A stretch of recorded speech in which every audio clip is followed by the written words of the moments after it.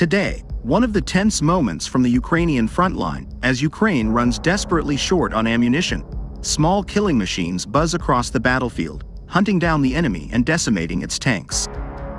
FPV drones are our sword, our strike force, against Russia's advance. Special Ops Warrior, Arsenal, the commander of Kyiv's attack drone operations.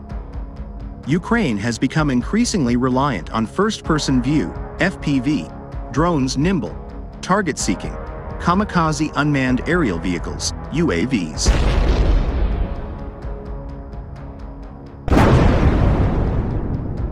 Since early 2023, the cheap, explosive, flying machines have turned into one of Kyiv's biggest success stories on the battlefield, forcing Moscow's forces to catch up. "This is undeniable," said Arsenal, who goes by his call sign for security reasons, and the senior officer is head of FPV drones at the State Transport Special Service, a specialized military unit attached to Ukraine's Ministry of Defense. With the 600-mile front frozen in hellish trench warfare, Arsenal said the conflict is moving into a technological war, and developing attack drones is key to this.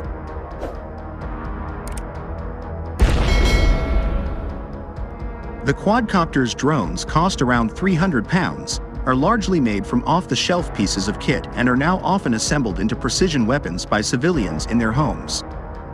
Some are fitted with grenades or home-built bombs, others are used for reconnaissance missions to identify enemy positions and guide artillery fire. The attack UAVs have come to define the conflict, helped by constant streams of footage filmed onboard as they tail troops, blast Russian positions or smash into tanks with ruthless precision.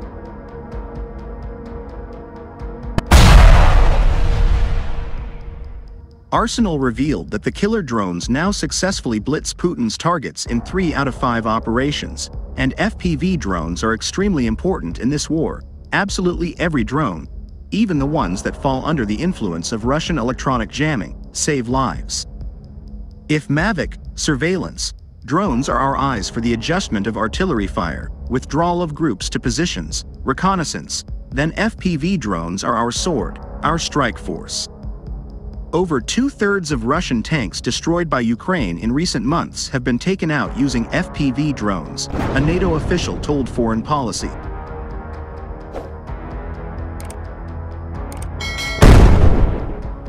Their long-range capabilities also save countless lives, as the drone operator can be stationed away from the front line.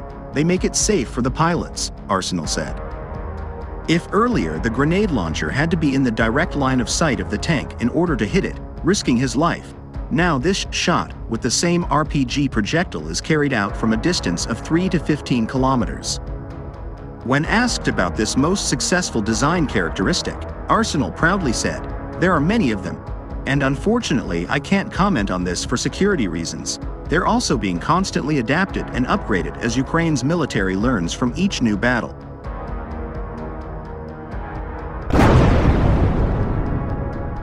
Last week, Kyiv announced it was building a new fleet of so-called unstoppable, eye-powered FPVs designed to hunt down and strike targets on their own, while being less susceptible to Russian interception or jamming.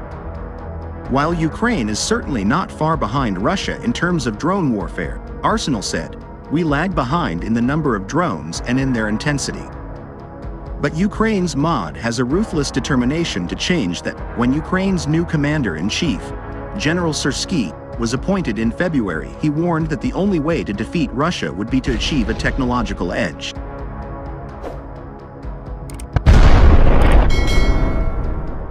On the other hand, Russian troops are stalling in their Donetsk offensive, having made only slow progress around the strategic eastern town of Chasiv Yar.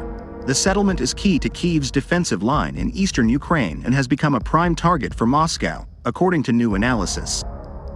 Ukraine's army chief, Colonel General Alexander Syrsky, has previously stated that Russian forces hope to capture the strategically crucial town before May 9th, and the town sits west of Bakhmut, which Russian forces captured in May 2023 after months of bitter and bloody fighting.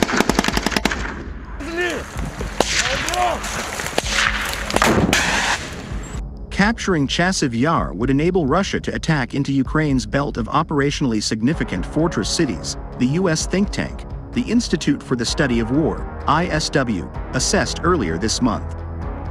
Fortress cities are a collection of settlements west of the front line in Ukrainian-held territory, including Sloviansk, Kramatorsk, Druzhkivka, and Kostyantynivka. The cities sit between approximately 7 and 18 miles from the front line.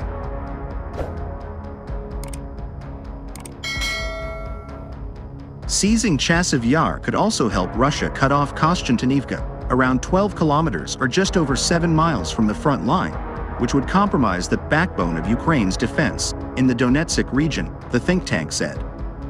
Ukraine's military has warned that Russia would move from Chasiv Yar onto Kramatorsk and Sloviansk, but Chasiv Yar is heavily defended and located on high ground, the UK government said on Sunday, while Russian ground forces have made only slow progress in the area.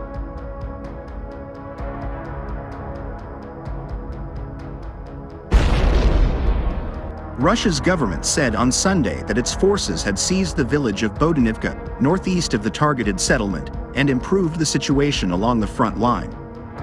Moscow's troops repelled 2 Ukrainian attacks around Chasiv Yar in the past day, Russia's defense ministry said in a statement. Ukraine's military said on Sunday that Russian troops had launched 28 attacks around Bakhmut in the past 24 hours, including around Ivanivsky, to the southeast of Chasiv Yar.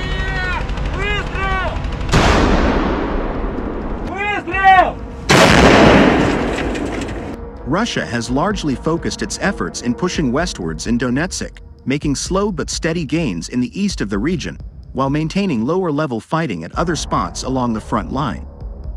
Ukrainian officials have said Russia is planning a summer offensive, which may start as early as the end of next month, and Kyiv had also emphasized that its ability to fend off a new offensive would hinge on Western military aid deliveries.